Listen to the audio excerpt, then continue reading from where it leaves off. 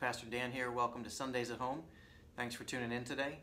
Hope everybody's doing all right, and want to just share a few thoughts with you today as we continue our core values series and exploring what it is that makes life true, what we are and who we are, and what makes us us.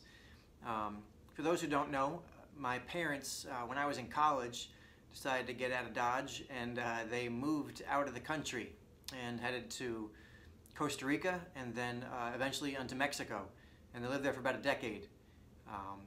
And during that time they experienced something that perhaps some of you have experienced, called culture shock.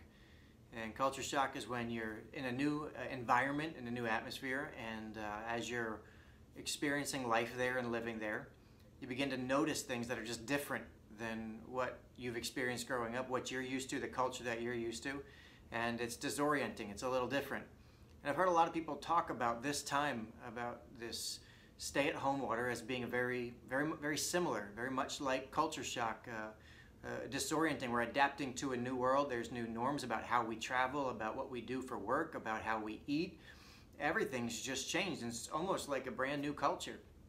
And one of the things that happens with culture shock is in the beginning, as you're still orienting, there's part of it that's kind of fun. You're figuring it out, and you're learning, and you kind of like it.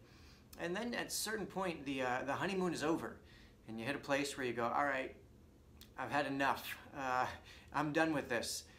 Why can't I buy toilet paper? Where's the toilet paper? Where are they keeping it? Why can't I just go sit down at a restaurant? Why can't I just go out? And we get sort of that, I think at that point, maybe in the last week or two, we're starting to see that shine wear off of just, this is not fun anymore. Not that it was ever intended to be fun, but just you understand that new culture that we're adapting to, we kind of hit that wall and adapted to something new, and we're getting tired of it. And I'm feeling it. I don't know if you're feeling it, but I'm feeling okay, I'm tired of this. It's gotten long, and not to say that we should be reckless in any way or endanger anybody, but just feeling that. You're feeling that change. And it's a battle. It's a grind. It's a grind to continue to stay sharp, to stay mentally focused, to continue to keep our habits going, to keep ourselves healthy. And I think that same battle that we're fighting physically, externally, we're fighting internally. It's the same exact war going on inside of us for our hearts and all that stuff. In Galatians chapter 6, verse 9, we read this. It says, "So let's not get tired of doing what is good. At just the right time, we'll reap a harvest of blessing if we don't give up." That's when I asked the question, why did Paul have to say that? You know, Paul shared that. Why did he have to tell people not to get tired of doing good? Very simply, I think it's because we get tired of doing good. We get tired, we grow weary in that.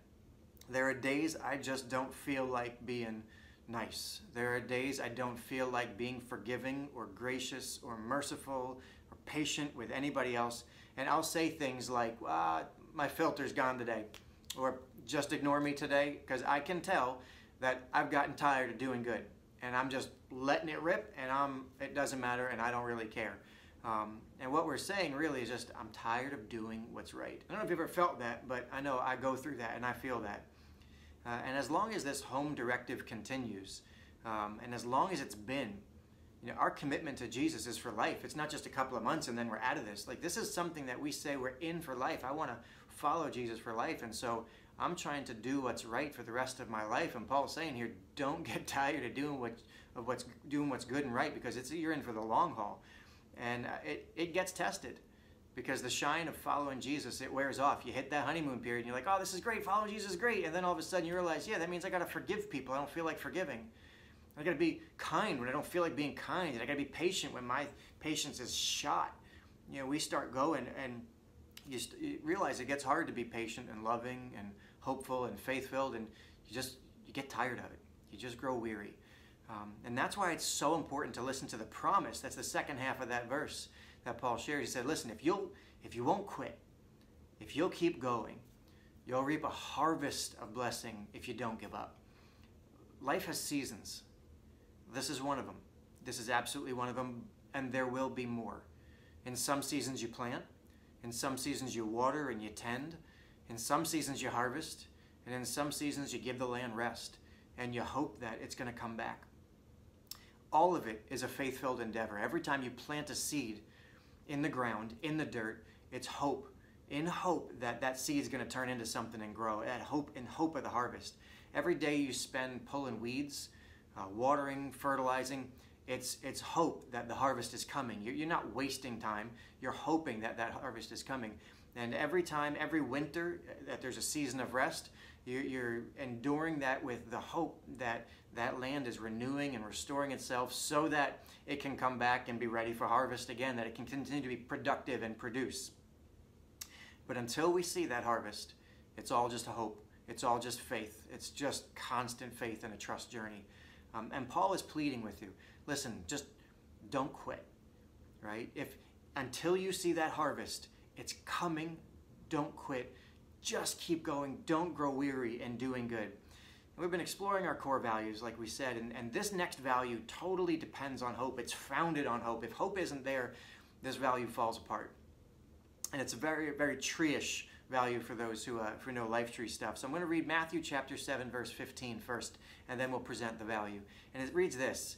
It's Jesus talking. He says, "Beware of false prophets who come disguised as harmless sheep, but are really vicious wolves. You can identify them by their fruit, that is, by the way they act. Can you pick grapes from thorn bushes or figs from thistles? A good tree produces good fruit." I sound like a kindergarten teacher. "And a bad tree produces bad fruit. A good tree can't produce bad fruit, and a bad tree can't produce good fruit. So every tree that does not produce good fruit is chopped down and thrown into the fire. Yes, just as you can identify a tree by its fruit, so you can identify people by their actions." Really, right off the bat, here we go. First things first, trees are terrible liars. They just can't fake it, right? Apple trees grow on apples. Grapes grow on vines. Fig trees supposedly grow on trees. I don't know. I'm not sure I buy that. I got a fig tree and I'm still waiting to see figs.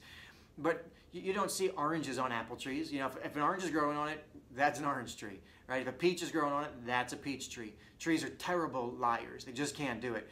And what Jesus is telling us here is that fruit is a trustworthy and reliable indicator of identity. You want to know what that tree is? Look at the fruit. It can't lie, so you want to know what kind of tree it is? Look at the fruit. The fruit reveals the kind of tree that it is. And basically, Jesus makes the distinction or the equation that people are just like trees. Absolutely just like trees. That people can't lie, right? What comes out of us, it reveals what we are. We are what our fruit says we are, right? So if I say, it doesn't matter what I say, it matters what we do, right? That's what reveals it. And so that's our core value that we're sharing today. It's that what we do matters. The fruit that we put out in our life, it matters, right? Our fruit matters. And so what's the fruit that comes out of our lives? I mean, we just had some cotton candy grapes, some weird stuff. I'm not sure if I believe that's not genetically modified in some way. It's a little strange, but our fruit, I don't put fruit out. So what fruit is coming from my life? Well, very clearly it's patience, it's love, it's joy, it's peace, it's goodness, right? The fruit of the Spirit, all that kind of stuff. What's coming out of you? It's all your words, all your thoughts, all your actions, all your intentions, your effort. What comes out of you? What's the product of your life? That's your fruit. And you are defined by your fruit. You're identified, you're recognized by your fruit. Not what you say, but by what you do. It defines us. It's a great line, famous movie. If you've seen it, Batman Begins. It's a scene where Bruce Wayne, who's Batman's secret, unknown public figure, he's acting poorly. He's acting like an idiot, really. And he runs into an old friend, a friend and a neighbor of his. And she says, "What are you doing?" And he just says, "Oh, this isn't me." And she makes this statement. She says, it may not be who you say you are, but the truth is, it's what you do that defines you. It's like, oh man, what a powerful, brutal saying right there. I mean, she just nails him to the floor. What we do matters. Talk's cheap. What comes out of you, that's really what it is. Everything you do matters. There was a restaurant, I won't say which one, in our area that I used to go to, and when restaurants were open. And I liked their food most of the time. Some days, though, you'd go and I'd order the same thing I'd gotten in the past, and it was terrible. I mean, some days I'd get it like, man, this is great. And other days I'd get the same exact thing, but like, oh, and come to find out that they got different chefs in the back and depends on who's cooking that day. And you know what? That matters. It's not like mostly they're good, Because then anytime I think about bringing a guest somewhere and I think about that place, I go, I don't know if I want to risk it, because I'm not sure. I don't have confidence that they're going to put out something good, because listen, they can make it great 90% of the time, but 10% of the time, if it's not good, that gives me pause. And that's the thing. Talk is cheap, right? The best sermon, the best example, the best leadership, any of that is what you do. That's what people are watching. You teach what you know, but you reproduce what you are. People are watching. My kids are watching. Your kids are watching. Your neighbors, your friends, your family, your coworkers, your classmates, your teammates, everybody's watching. They're watching. And so what you do matters. The fruit that comes out of your life matters. But there's another piece to this, another side to this. And we find this, again, Paul says this in 1 Corinthians chapter 15, verses 58. He says this, "So, my dear brothers and sisters, be strong and immovable. Always work enthusiastically for the Lord, for you know that nothing you do for the Lord is ever useless." Why do we get tired of doing good and stop trying? Why do we give up sometimes? Why would anybody get tired of doing good? I think it's not just the length of it. Sometimes we start to wonder, is this making any difference? Is this doing any good? I've been doing this over and over and over again. I've been praying for so long, and it's just not making a difference. I've been reading my Bible, and it's not making a difference. I've been trying to do this, the branches groups, it's not making a difference. And so many times we just sit there and go, man, this is just useless. And we give up because we think it doesn't matter anymore. We give up. That motivation makes a huge difference in our life. So much of our life is tied to motivation. If we believe in the power of something, we're going to do it. And if we're not motivated, we're not going to do it. Many of you right now, as you're watching this, wherever you're watching it, you're probably in comfortable clothes.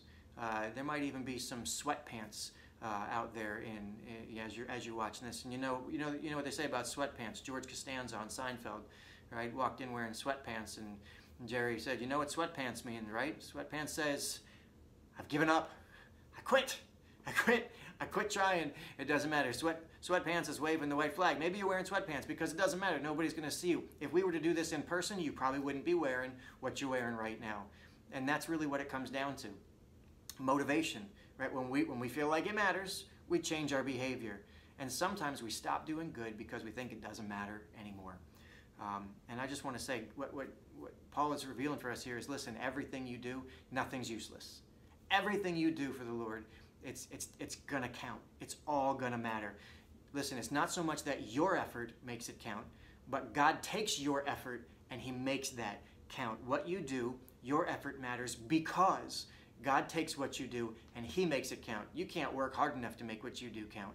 But when you do it in service to the Lord, when you do it in relationship with God, he takes what you do, all that effort, and he makes it count. So to summarize, really just make this pretty brief today. So to summarize, trees are terrible liars. Fruit is a great indicator of the identity of trees. People are just like trees. We're terrible liars as well, right? We're identified by our fruit just as trees are. What we do matters. It's significant. And the reality is we get tired of doing what's good. We get tired of doing what's good. Even when we know that this counts, we can still get tired of doing what's good. So the question really for us today is this: how do we keep going? How do we keep fighting the good fight?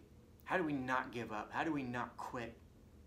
And it really comes down to this. There's one word, really one word, one action step. It's just one thing that I'm going to share with you today that I think guarantees constant fruitfulness in our lives. You might be sitting there saying, Pastor Dan, come on, seriously, one thing I can do that's going to guarantee. I don't even think a fruitful life can be constant. Can anybody have a constantly fruitful life?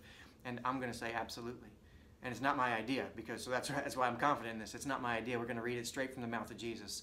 So we're going to read from John chapter 15, and this is what Jesus says about how to stay constantly fruitful, how to make sure that what you do matters for the right reasons. What we do always matters. It always will. Good or bad, what we do matters. It's always going to identify us. So how do we ensure that what we do matters for good? Jesus tells us the secret to that. Here we go. John chapter 15. He says, I am the true grapevine, and my Father is the gardener. He cuts off every branch of mine that doesn't produce fruit, and he prunes the branches that do bear fruit so they will produce even more. You have already been pruned and purified by the message I have given you. So here it comes. Remain in me, and I will remain in you. For a branch cannot produce fruit if it is severed from the vine, And you cannot be fruitful unless you remain in me. Yes, I am the vine and you are the branches. Those who remain in me and I in them will produce much fruit. For apart from me, you can do nothing. Anyone who does not remain in me is thrown away like a useless branch and withers. Such branches are gathered into a pile to be burned. But if you remain in me and my words remain in you, you may ask for anything you want and it will be granted. When you produce much fruit, you are my true disciples. This brings great glory to my Father. The key to making sure that what we do matters for good is remaining in Jesus. Remaining in Jesus. Now that's a kind of a strange word. It's an odd phrase. What does it mean to remain in somebody? So I'm just going to break that down really quickly. A couple of things. One, it means to remain in relationship with Him. Remain in relationship with God. That's what it really means. It means to maintain that contact, maintain that conversation, maintain that connection between you and God. And there's really a couple ways that you can do that. First, remain in His Word. He says, my words remain in you. If you're in the Word of God daily, if you're reading, listen, daily Bible reading is not just something, I'm not selling Bibles. I get no money from any Bible sales anywhere. There's no personal benefit to me financially or any other ulterior motive like that. I truly telling you, listen, you don't have to read the Bible. We get to read the Bible. And when we read the Bible reads us. When the Word of God is in us, we're remaining. If that Word remains in us, what we read, it sticks with us. It stays with us. Reading the Bible is not just some religious habit. It's absolutely critical to maintaining that relationship with God. Because as we do it, His Word begins to remain in us and fruit comes out because the Word reads us. It corrects bad attitudes. It gives us wisdom about the decisions. It tells us how we're supposed to spend our day. So as you remain in God, in His Word, as you daily Bible reading, very simply, if you're not reading the Bible daily, start. You should absolutely start today. That's step number one to remaining in relationship with God, is reading the Bible every day. It's a commitment. It's a choice. It's work. We can grow weary in doing it. Don't stop. It produces fruit. It absolutely changes your heart. It's like a constant update. It updates every single day. It's a system upgrade for your entire soul. Read the Word of God every day. So let me ask you, it's like food, right? Like the daily bread, like we consume it. Let me ask you, are His words in you? You want to know how to remain in Jesus? Remain in His Word. Second, remain on your knees. It says very clear, it says, if you remain in me, you can ask whatever you want and you will have it. See, because when you remain in God, when you're remaining in relationship with God, what happens is you start to gain His heart. As you get to know God, His heart starts to align with your heart and it starts to beat on the same exact tempo and rhythm for the same things, about the same things. And so then you know how to pray because you're praying what God wants. So the more that you keep praying every day as you do that, you're staying in relationship with God and you're going to begin to see your prayers answered. So let me just ask you really quickly, is there power in your prayer? If you don't feel like there's power in your prayer, perhaps, just perhaps, you're not remaining in relationship with God enough to get His heart on things. Let that align. Because He says, listen, you can ask whatever you want and I'm going to do it when you remain in me. Remain in relationship with God. And the last thing, very simply, is to remain in fellowship with God. Remain in fellowship. And fellowship, again, highest form of relationship with God, with each other. As we continue to stay in relationship with each other, there's something, it's not just about the church, and it's not just our gatherings, obviously, because we've talked about that before, but the church is the body of Christ. So you want to remain in God, remain in the body, remain connected. You can't be disassociated from the rest of the body and remain in Christ. You cannot do it independent of His body. You cannot stay in Christ and not have the church, not have people. So many people right now are saying, listen, I'm so good with God, but I want nothing to do with the church. And I'm telling you, it's impossible. Not possible. Can't do it. You want to remain in Jesus, you have to remain in relationship with His body, which is other people. That's how He has designed it. God has absolutely sunk Himself into people, and that's where we find Him, is in relationship. So listen, Zoom calls, phone calls, texts, whatever you got to do. Just go visit somebody on their porch. Call, drive and 6 feet away. Do whatever you have to do. Stay in relationship with people. But as you're in relationship, listen, remain in the Word, remain on your knees, and remain in relationship with people. And when we do that, we remain in relationship with God, and He's at work in our life. And I just want to say, listen, when we do that, He says, listen, if you're separated from the body, if you're separated from God, if you're separated from the source, you wither, you dry up. There's nothing good anymore. We lose our life. But when we remain in Him, healthy, growing, full of love, vibrant, that's what it means. Don't grow weary in doing good. Keep going. And you can keep going as you remain. That's it. One word for this week, remain. Remain. That's all you got to do. And here's the best part. It says, when we remain, when we become fruitful, it says that God is glorified. What that really means is that we shine a spotlight on Him. It's like a star on a stage. We put that spotlight big on God, and people get to meet the gardener. Because there's people all over the world who are meant to be grafted in to this vine, grafted into the source of life. And when we exhibit fruit, when you are loving, when you are kind, when you are patient and gracious, people notice, because that fruit looks different than the fruit they're seeing anywhere else. And when they notice that, when they see that, it just shines a spotlight on Jesus, and people are drawn to it, and they get to meet the gardener who can change their life. I'm telling you this week, church, what you do matters, absolutely matters. So I encourage you with that. We love you. Let me pray for you today. Heavenly Father, I thank you so much for this great, great opportunity we have to represent you. Lord, bear fruit in our lives. Help us to be fruitful people. Lord, work in us in such a way that what comes out of us leads other people to you. It's in your wonderful name we pray, Lord. Amen. God bless you, church. Love you. Can't wait to see you soon.